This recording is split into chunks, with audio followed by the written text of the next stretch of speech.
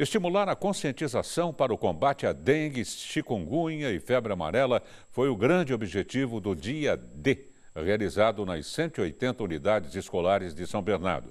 Confira mais detalhes na reportagem a seguir.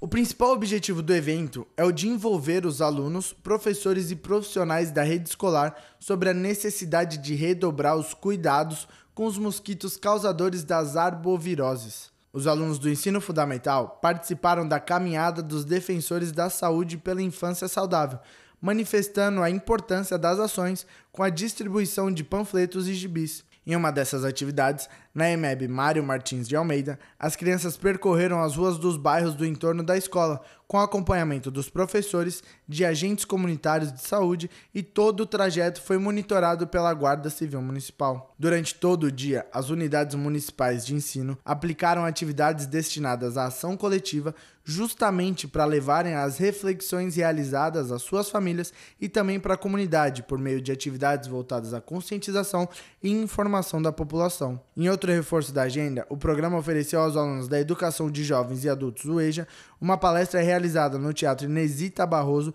pelo Centro de Zoonose, que trata do mesmo tema abordado ao longo do dia. E além disso, o público da educação infantil também foi incluído nas atividades com orientações e trabalhos específicos, tanto do combate à dengue, chikungunya e febre amarela, quanto sobre a importância da vacinação.